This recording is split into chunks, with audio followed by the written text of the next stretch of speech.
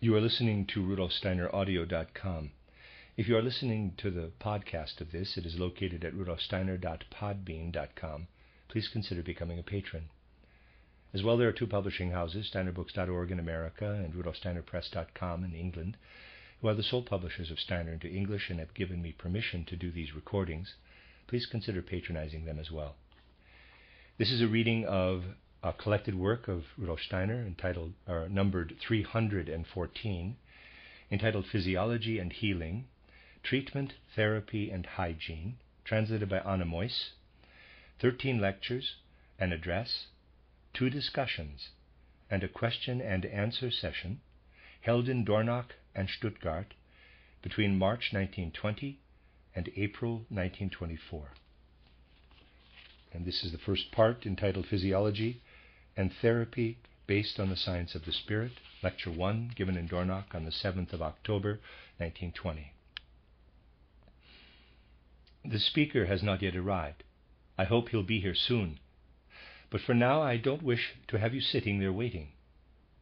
It is self-evident that this series of lectures carries particular weight as part of the course. The intention is to take a practical subject and show how our spiritual science, with anthroposophical orientation, truly can play an effective role in everyday life. Now, as everyone knows from personal experience, medicine, medical treatment, is a most important sphere of life. And for this reason, if no other, we must not fail to take anthroposophy into the field of medicine right from the beginning of our anthroposophical endeavors. In this course, we endeavored to have the individual subject areas covered by people who are qualified specialists, also in everyday terms. It is necessary to do so when we, representing spiritual science, present the different subjects to the world, for otherwise they are not taken the way they are meant to be taken. I will therefore try and say a few things about physiology and how it relates to medical treatment until the speaker arrives, doing so from the spiritual scientific point of view. That was more or less the proposed subject matter. And I want to show you how much spiritual science is needed in the study of medicine, and then also in medical practice, in the whole art of medicine. As you know, at our universities, the study of medicine is usually preceded by a study of the sciences. The actual study of medicine comes after this. Having got to know the phenomena more of biology and physiology, one then gives consideration to the pathological phenomena until one finally comes to the subject of therapeutics. Many members of this audience will no doubt know that therapy really gets a poor deal in the process. It is indeed true that with the study of medicine, given this scientific approach, people concentrate on the natural processes relating to human beings. When the future physicians then come to the subject of pathological processes, they do so with a mind concentrated on natural processes and are hardly able to see pathological processes in the right light. Now, there is an opinion which I think has come up more or less of necessity in more recent times. We tend to gain a particular view of processes in nature, their inner connection, and the underlying causes. In a healthy individual, we must therefore, under these conditions, quite evidently look for certain natural processes in a necessary causal relationship. In a sick person, or let us say in a sick organism, what can we look for but basically also natural processes, subject to causal necessity? Yet we are compelled to say that compared to a healthy organism, the natural processes in their very obviously causal development of a disease are abnormal, in a way dropping out of the system of causal relationship that exists in a healthy organism. In short, as soon as we enter into the field of medicine, doubt and skepticism arise concerning our actual approach to the study of nature when it comes to considering natural events from the modern point of view. Many medical people, therefore, develop a real skepticism, downright nihilism, as I have said here on other occasions, when it comes to treatment. I have known famous professors at the Faculty of Medicine in Vienna, at a time when that Faculty of Medicine was at the height of its glory, who, at heart, really were nihilists when it came to treatment. They said that one can really only let a disease take its course, and they took the particular disease where such a view does certainly apply, pneumonia, as an example. One can guide the course it is taking with external measures that will ameliorate or promote it until the crisis comes, and the whole then dies down again. Essentially, we cannot speak of a cure in the true sense of the word, though people have done so for centuries, if not millennia. If such a view were to be consistently taken further, medicine would gradually develop into pure pathology. For in the study of diseases, albeit from the point of view of a natural science based on materialistic thinking, an extraordinary degree of perfection has been achieved in this age of therapeutic nihilism. At this point, I'd also warn you against the potential misconception that in Dornach and in spiritual science with anthroposophical orientation, we fail to recognize and tend to underestimate the full significance of modern science. That is not at all the case. Someone who has taken even just a brief look at the methods of investigation in pathology in the second half of the 19th century and how they have developed can only do so in amazement and admiration for the brilliant, tremendous progress made. Yet beyond this, he must also make a very different admission. He has to say to himself, yes, materialism has arrived, but it cannot meet certain needs in the human heart and mind, nor can it cast an adequate light on vast areas of human insight. Materialism has, however, had its own kind of mission, I'd say. It has made us develop our ability to experiment and observe in an extraordinarily careful and thorough way. We are entirely indebted to this materialism for our modern pathology, even if it does have that materialistic bias. People will always complain if one is not biased in our present age. As editor of the journal titled Magazin für Literatur, I was labeled a materialist when I had written an article about Büchner's death that did not condemn him, but did indeed express appreciation of his merits. This is what matters when we live with and practice the science of the Spirit, that we are able to enter into everything, everywhere, finding the thought form, the form of sentience, on which approaches and philosophies that may be complete opposites may draw. And we are also able to appreciate the merits of something which has its root in such a thing as materialism.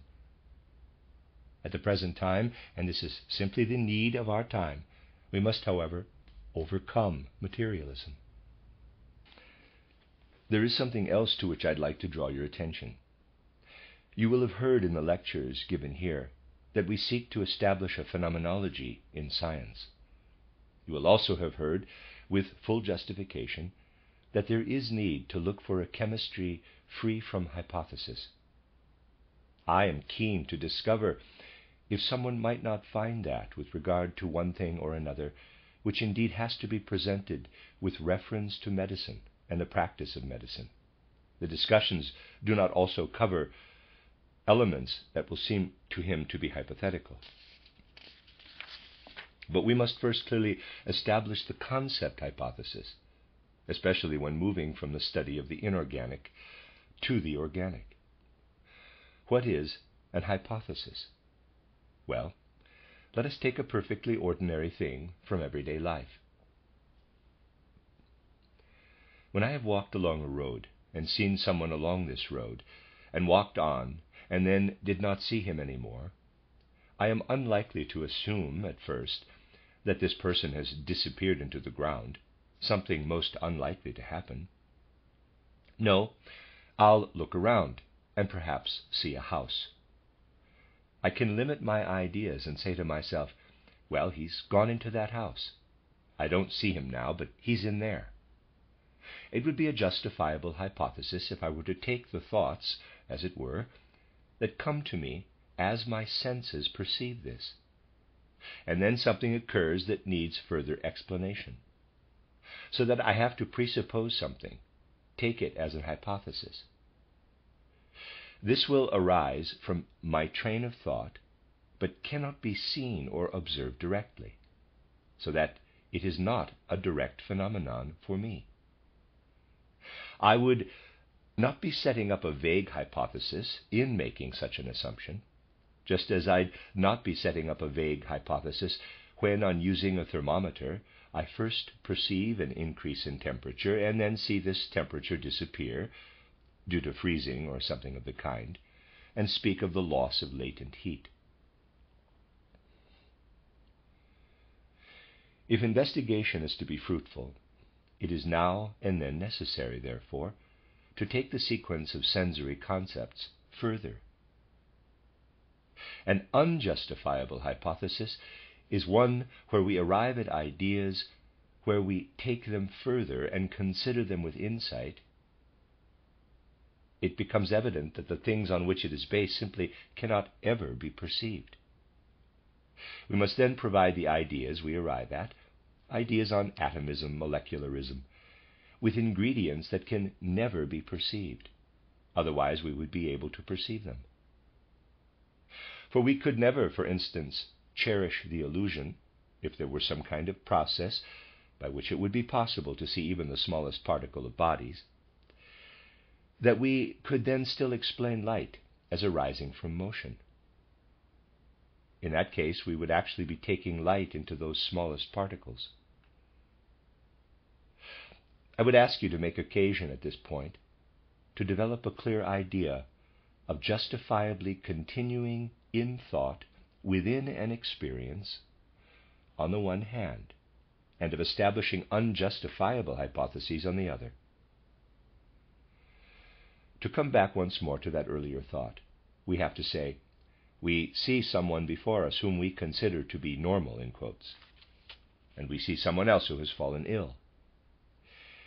We must of necessity acknowledge a process taking its natural course in either case. Yet how does the one process relate to the other? The fact that we keep physiology, pathology, and medical treatment separate, as has become the custom in recent times, prevents us from gaining the relevant ideas as we move from one to the other. Apart from this, modern medical people really cannot include the spiritual in their considerations when working with physiology or also pathology, for the spiritual is really something unknown in the modern approach to science, and so it is not included in any of their considerations. It is possible to contrast the two natural processes, one physiological, the other pathological, definitely and clearly, initially in abstract form, choosing certain final forms in pathology, I'd say, and the study of such final forms may perhaps allow us to arrive at fruitful ideas. You need not think of there being an absolute necessity, of it being demanded when you are at the beginning of a science. This correctness, something we call inner necessity, can only develop in the course of our studies. And we may therefore start at any point, I'd say, if we want to study a particular thing in nature. Let us take a truly extreme case within the sick human organism. One most extreme case, which presents many problems in modern medicine, is the development of cancer. With this we see, as may also be seen under the microscope, something organic, or at least looking organic, developing in such a way in the ordinary organism that it will gradually destroy life in the rest of that organism. At first, all we can say is that within the body of the human organism, we see something arise where we see how, rising from unknown depths, something enters into the usual natural course, which interferes with the development of that natural course. We may also turn to the other extreme of a pathological organism. We can perceive something arising, something where, in a sense, normal activity in the human organism proliferates, becoming unnormal. We then consider the human organism to be abnormal. I don't particularly wish to operate with the terms normal and abnormal, but they will serve our purpose for the moment. In due course of time, it would then be evident, if this line of thought were to be taken further, which I hope it won't, that in transition the normal would also simply go over into the abnormal, as it is called. Just for the moment, it will be reasonable to use the terms normal and abnormal. With reference to the normal human organization, we note that in the psyche, too, a specific form of will, intent, develops, a specific form of feeling, and a specific form of thinking. In social life, we have gradually let a kind of normal image crystallize out of the ideas we gain from dealing with other people, an image which makes us consider a person as normal, who, to a certain degree, develops his will, feeling, and thinking out of his own nature. Concentrating that thought just a little, we will inevitably say to ourselves that if the organism functions too strongly, functioning like a body containing latent heat, from which we remove that latent heat, and which could then release too much free heat into the surrounding world, so that we'd no longer know what to do with this heat. Now, if the human organism were to function in such a way, sending out too much in this direction, it would, of necessity, if it were to present itself to us in reality, have to show the results which we've arrived at in our thinking, though the emotional element always comes into this through the element of feeling. In our thoughts, such a human organism would seem to us to be affected by the abnormality we call mania. We see something appear in this human organism, which results from powers of organization flooding it, powers that go very much in the direction of sensory qualities. Carcinoma-type developments are something where natural force appears in the organism, segregating itself, as it were, where this organizing power becomes embedded in the organism. On the other hand, the pathological phenomena of mania, or the like, are something which the organism is not able to hold on to, as it were, something which comes out of the organism. If I were to draw a diagram of this, I would do it by saying, if this normal development of the human organism, I draw in the occurrence of a carcinomatous growth like this, there's a figure, putting something by way of powers of growth in some place or other, powers that now cling to the organism inwardly, so that it must there provide something which otherwise it would provide for the whole organism. For a diagram of mania, I would have to show something welling forth from the organism, something pushing toward the sphere of mind and soul. I have been referring to extreme situations, and you may consider them also in less acute forms. Imagine the problem does not go as far as developing into a carcinoma, but rather a carcinomatous change prevented from going all the way. In that case, some organ or other, for these things do not happen in a vacuum, of course, nor in spaces between organs, is taken hold of. But the power which otherwise tends to go inward, and in there emancipate, growing quite independent, unites with the power normal to the organ. The organ is then affected by a disease, which we may refer to in many different ways, as has come to be the custom in medicine. Let us assume a tendency toward mania is stopped halfway. The abnormality of the individual's organization, does not cause the element of mind and soul to be put outside completely, as is the case with full-blown mania, where it is completely beside itself, as it were, and the thought element emotionally goes its own way.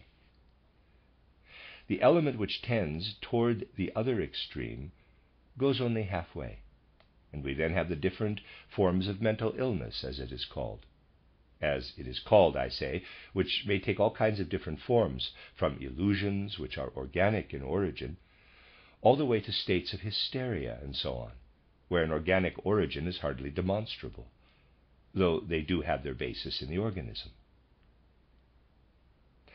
As you can see, the aim has been to consider the phenomena that take us from the normal to the pathological in two different directions. We must consider these phenomena before we can form an opinion about them. Let me now show you from another angle how it is possible to grasp, at least to a degree, what is behind it all, doing so not yet entirely out of the science of the spirit, the methods of which I have referred to as insight in images, inspiration, and intuition, but by using a certain instinct, as we might call it, though unless there is a desire to progress to the spiritual scientific way, doing it from instinct will only take us halfway. There is an extraordinarily interesting phenomenon in the evolution of German culture. Leaving aside one's personal view of Schelling as a philosopher, he is an interesting phenomenon in the history of civilization. Perhaps everything he has developed as a philosophy may be wrong and askew, but there was a certain instinct alive in him for natural processes, even in areas where people working in ordinary science are not at ease in following events in nature, relying more on a very crude empiricism. Schelling has indeed also tried to think in terms of medicine as occasion arose, and actually devoted quite some time, especially to issues relating to healing processes. Little thought has been given in the more recent study of the history of philosophy to how Schelling actually came to leave more abstract and local philosophical deliberations aside and enter quite instinctively into a realistic study of nature and even the organic sphere. He actually published a journal in which medical issues were extensively considered. Where did this come from? We can come to understand it if we know and learn to appreciate in the right way the profound instincts for gaining insight on which Schelling drew for his truths and his errors. And so we find a remarkable statement made by Schelling, not based on clear insight, I'd say, but hewn from the instincts in his psyche. He said that to gain insight into nature was to create nature. Now, if these words were to be realized directly from human insight, we'd find it easy to enter into medicine. If we could have the creative powers entering into our search for insight, if we had powers of creation in our thinking, we would find it quite easy to enter into the field of physiological and pathological phenomena, for we would then be able to observe the steps taken by creative nature, as it were. From the empirical point of view, one simply has to say that we are unable to do so. Someone who then takes this further would be able to say that the very fact that a demand like the one made by Schelling cannot be met, going beyond human capacities, is partly the reason why we are not able initially to see into a process of this kind, where new developments arise. Being unable to follow nature's creative work directly, with our powers of insight, we are unable to see into the process where new forms, new developments arise. We are thus not immediately able to look into the facts of material processes, such as the development of a carcinoma. However, if we rightly bring together this thing which is truly denied us, that is, our inability to do with the things which do present themselves to us in the carcinomatous process, when a man of genius demands, when he says that to gain insight into nature is to create nature, If we bring this together with the phenomena of the carcinomatous process, it will become evident how one must tackle processes of this kind. We have to admit that Schelling did not speak from instinct in other respects. Just consider how his utterances were polar opposites. On the one hand, we have the words, "To gain insight into nature is to create nature, something we are unable to do."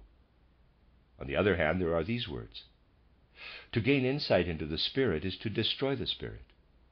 So far, only people involved in spiritual science have said these words, and even then only in a certain mysterious obscurity.